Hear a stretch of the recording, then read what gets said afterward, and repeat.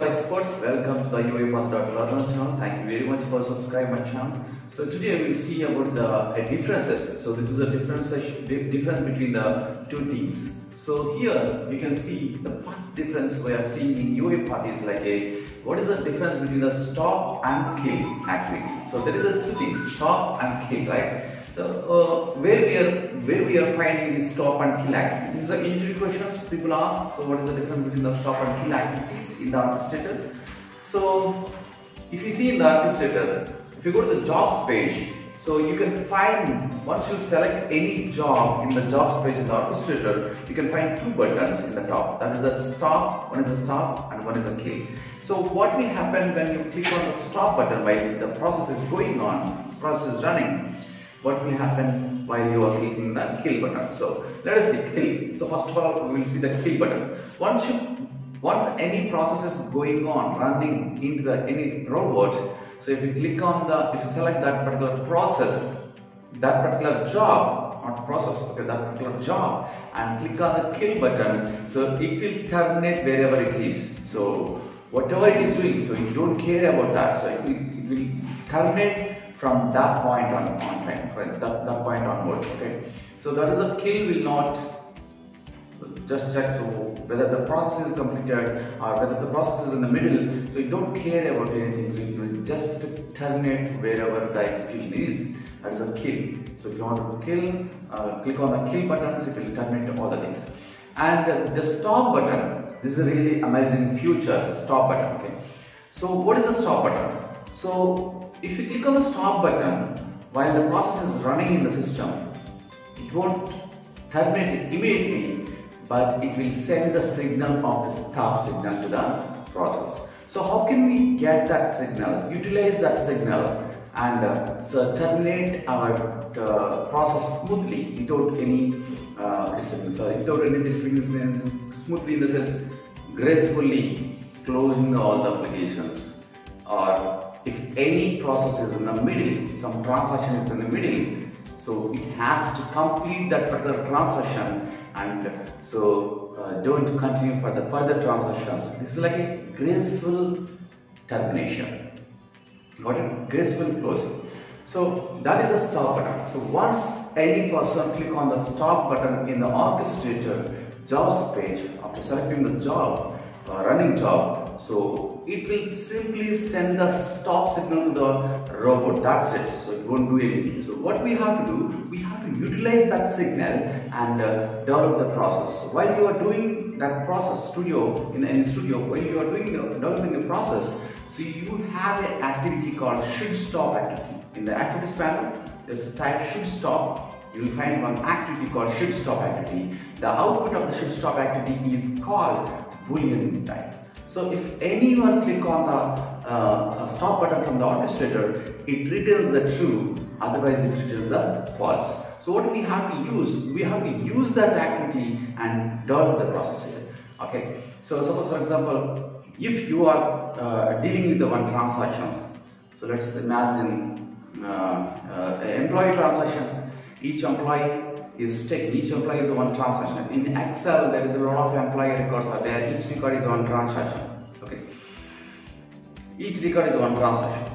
To handle one transaction, one employee process, so it is taking something like it is just imagine it is creating one folder of that based on the employee name, opening the SAP, insert the data of the employee, open the SharePoint, create some folders of that particular person, give the access to the SharePoint. Just imagine, these are all the three parts involved in single employee, single transaction.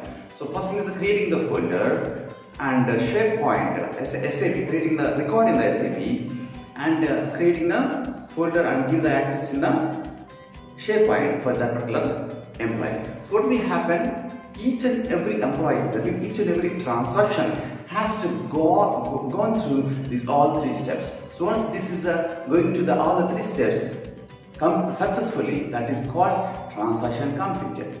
What we have to do, the whole process is for the single transaction. Okay, so before going to, suppose for example, if you use the for each row activity, So it will reiterate each and every row from the data table. So you are reading the data from the Excel, it will go each and every record, right? So within that body of the for each row activity, you are doing these three processes for the single. Boredom doesn't stand a chance against us. I can try to make you laugh, or I can surprise you with some random fun. Okay. So here, for example, within the for each, these three processes, process 1, process 2, process 3. Suppose for example, these came back from a search. Within the for each, so what you can do, so within the for each row, so you have to use a should stop activity. The output of the should stop activity is stored into the variable, that is a boolean value. Use the if condition. If should stop is not true, that means if not should stop, that means should stop. You use the if condition, should stop. What is the then condition? That means someone click on the stop button in the orchestrator. So don't go to the then condition, go to the else condition and process all the things. That means what is the else condition? Should stop is not clicked by anyone in front of the orchestrator. That's why it is going smooth process. Okay. So what it is doing? It will check every time before going to start the employee record process. So it's like a doctor is treating each and every patient. Each patient is one transaction. Before going to treat each patient, consult each patient, what he is doing, he is just checking outside whether any person is any appointments are there, anyone is came for med to the doctors. Okay, he is checking appointments every time before starting the treatment of the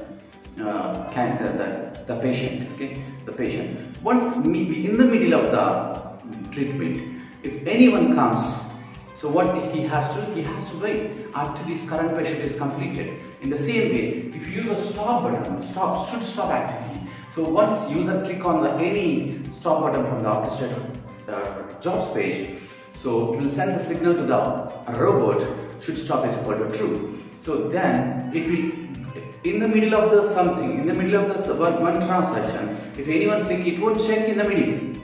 Understand? Don't check in the middle. It will check before starting each transaction. If you click on in the middle, it won't check. It will process the current transaction successfully and check the next before going to the next transaction. To check whether the stop is true or not. Okay. That is the advantage of the stop and kill process. Okay, so we'll see the next difference in the next video. Thank you very much for subscribe my channel. If you not yet subscribed, please subscribe. So we'll see what are the interview questions and so what are the differences between the multiple things. Thank you very much for watching.